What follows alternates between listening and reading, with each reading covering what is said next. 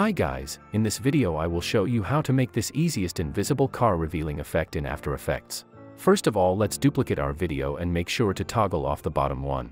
Now rename duplicated one to clean. We should mask out the car now. To mask I will use Mocha AE. In Mocha grab a pen tool and mask like this. It shouldn't be perfect, so don't worry about the mask. Click on tracking button, and as the tracking is finished, click on save button and close Mocha AE. Expand matte now and click on create AE masks. Press M on your keyboard now and change mask mode to subtract.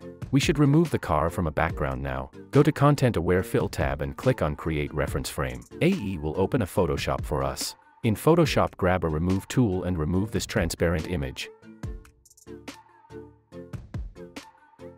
Once you're done, go to file and click on save.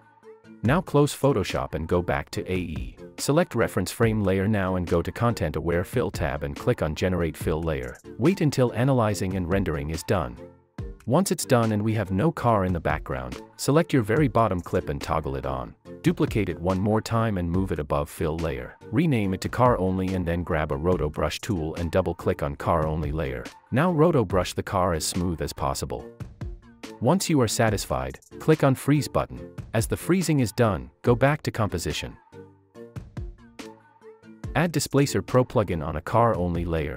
Displacer Pro is a free plugin. Check this video's description to download it. Increase translate X until your car is gone. If you zoom, you will see this pixels here. To avoid it, expand map adjustments and increase displacement offset until it's fixed. Click on Translate X stopwatch icon now and then go for about 1 second forward and then right click on Translate X and click on Reset. This will bring its position to normal. If you play back you will have that cool effect here, but let's adjust it a bit more. Change displacement easing to ease in. Change map interpretation to legacy. That looks way better now. Press U on your keyboard to open created keyframes. Select all keyframes now and hit F9 on your keyboard to ease them. Then go to Graph Editor, right-click here and select Edit Speed Graph. Make a smooth curve like mine and then check it again.